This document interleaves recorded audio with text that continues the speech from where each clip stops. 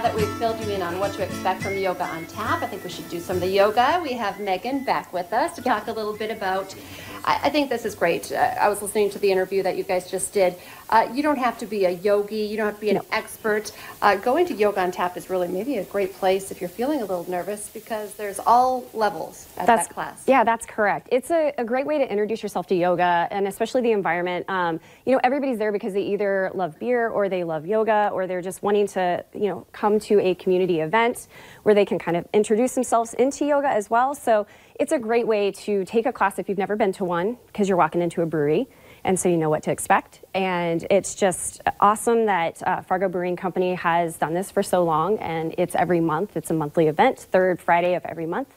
So we're kicking it off this Friday to the 2020 Yoga on Tap season at 5:30 p.m. It's $15, which is a great price. It also includes your class and a beer. So yeah, come check it out. Okay, so you're going to show me a few of the moves that you will be doing, poses that you'll be doing in class, but in the break you said these might be some great yoga poses that you could do at work, at your desk, on your own as well. Yeah, you kind of get that mid-afternoon slump where you start to feel like maybe you need to move, or maybe you're getting a little tired. So yeah, at your desk, you can do this at home. They're great poses that you can kind of incorporate wherever you are. You don't have to necessarily be in a class and on your mat. I like to do this one. This is going to stretch the side body. So you reach your arms overhead. You're going to interlace the fingers, so point the pointy fingers up. And two options here. You can also take your elbows and grab your elbows, and then just gently draw everything over to the right side. Oh, yep, other way. Yeah, other side. Yep, other right. And so what's the benefit of this? It's just a good stretch. Just a nice good stretch through the side body. You can feel, and then take a deep inhale as well. So once you use your breath, we talk a lot about breathing in yoga because it's really important, because not only does it help kind of calm the mind and the body, it also helps breathe into spaces that feel tight. So if you have your arms overhead and you're reaching over here to the left side and you can really feel some tightness right here in the muscles, just take a deep inhale in and a slow exhale out, and that kind of helps start to relax the body and relax everything else. Another pose that I like to do, especially this time of year, since we've been either shoveling snow or kind of driving around like clinched at the car, you know, or steering wheel, is eagle arms. So you'll start by goal posting your arms out to the side, and then you're going to take your right arm, bring it underneath. You have two options. You can grab your shoulders, or you can interlace arms and then pull everything away from your chest and your upper body. Oh, pull it out. Yeah. So you're really stretching through the upper part of the back. I can feel it. And you're right. We've been shoveling a lot. Right. There's a lot of snow out there. So this is like a great one that if you're just kind of sitting around and you start to feel that tension and that tightness in that upper part of your back, it's a great one to stretch the arms out. And the deeper you breathe, the deeper it's going to expand those muscles and really get nice and stretched out. So. Oh, I like those. Both of those felt great. And you could do those anywhere. You can do those anywhere. You don't need to be on a yoga mat. You can sit at your desk. You can be on the couch at home and just, you know, move the arms, stretch side to side. And yeah, it works.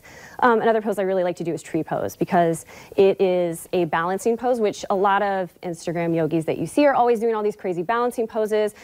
Tree pose is really accessible to everybody. It's great because it incorporates balancing, but there's so many different levels to get into it that anybody can attempt and play around with tree pose. And we'll start by connecting one foot to the mat, and whatever foot you want. I like to start with my right because I'm right-handed. You'll ground down. You'll feel, we say ground down, that means just connect your foot to your mat. And then you'll start to lift up your left foot. And then your hands will come to the heart center. And you're going to use your core. A lot about yoga is using that core. Now start to lift the foot, maybe onto the calf. Okay. Yeah. And that's where you're saying you can modify this. Yeah. You can either... On the floor? On the floor, on the calf. You can even expand up into the thigh. Like the pressure here. Yeah. And then if you want to get real crazy, you can grow your branches. Reach up. Okay, this is good for the core. And you'll be doing a lot of this in the class. Yeah. Yeah, it's a very beginner-friendly balancing pose. I like to incorporate it into a lot of my classes because it's accessible for everybody. So. Okay. Yeah. So what is like the most advanced pose that you may do in your class? I would say anything that involves balancing is going to be a little bit more advanced, because you're shifting all your weight into one leg, grounding down, and then it's kind of working not only those muscles in that leg, but it's also working your mind because you're trying to focus on balancing and staying upright. So probably the most advanced pose would be some kind of one-legged balancing pose. But like I said, there's lots of different ways to get into a yoga pose. There's lots of ways to make it easy, make it more advanced. So they, like I said, all levels. It's really friendly for that. So. And the focus of your class, you're going to do a lot of stretching in this, yeah, you said. Yeah. I found that my passion when I was going through yoga teacher training was to kind of work on flexibility within the body.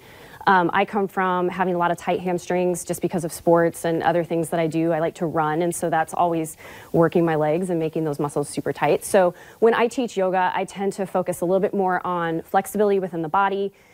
So working on hamstrings, hips, and shoulders, those tend to be like really tight areas that everybody tends to request. I love it. So, whether you're a runner or whether you've just been shoveling a lot, check out this class and you get a beer at the end. That's great. Yep. Win-win. Yep, you're winning. I love it. We'll put up a link and you just click on our hot button to find out more information as well. So thank you so much. Thank you. Nice little starter, yoga class here for me as well. Yeah. We'll be right back.